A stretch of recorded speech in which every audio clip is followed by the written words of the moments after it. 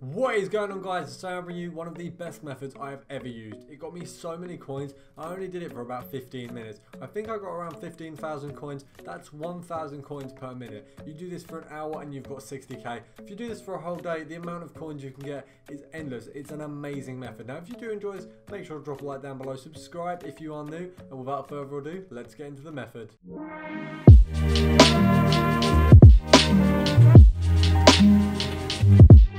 So as you can see, guys, it's a very simple filter. The position striker, the quality gold, the league, Liga Santander, and then you want to set the max buy now to around 1.3 thousand coins. Now, when I did it, that was the max buy now. Now, what you want to do is check it before. So say the players are going for 1.6 at minimum. You want to set it to 1.4. If they're going for 1.4, you want to set it for 1.2. So just check how much the players are going for. But when I was doing it, they were all going for around 1.2, 1.3, 1.4, and you were making huge profits off of that. 1.6, you wouldn't be able to sell them off. But we were picking them up for sort of 1,000 coins. There were some cards, I believe I picked one card up for 1,500 and sold him on for 4,000, which I was like so surprised at. I don't know why he sold on for so much, but that's a great part of this filter. You're picking up so many cards. Cards like this one here, a rare gold player, he sold on for a lot more. There were a lot of cards selling for 2k, 1.8, 1.9. The profits we made were insane. I was so happy with this method, guys.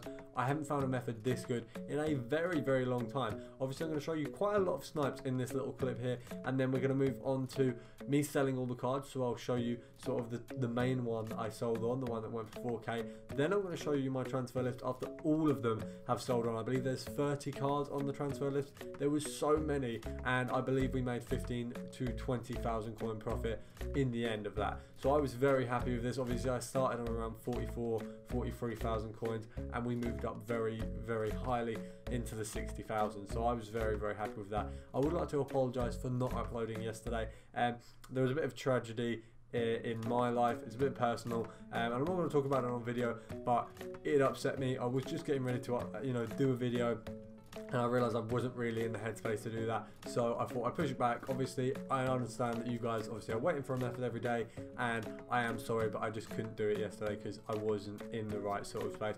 I'm a little bit better now, but it is obviously a personal thing, so I'm not going to talk about that in the video. But as you can see here, the method is really, really good. It works really, really well, and I did want to get this out to you guys as soon as I could, so I have done this as soon as possible. Now, as you can see here, we got Traore selling for 4,000 coins. The cards next to him selling for 1.8, 1.6, that sort of thing. And then we're going to show you all 30 cards, and it's just amazing. Like, I've not had a method that works this well in a very, very long time, and the amount of coins you guys are going to make is insane. Look at all of the cards on my transfer list. You've got 1.4s, 1.5s, 1.6, 1.7, 1.8, 2.2, 2.1.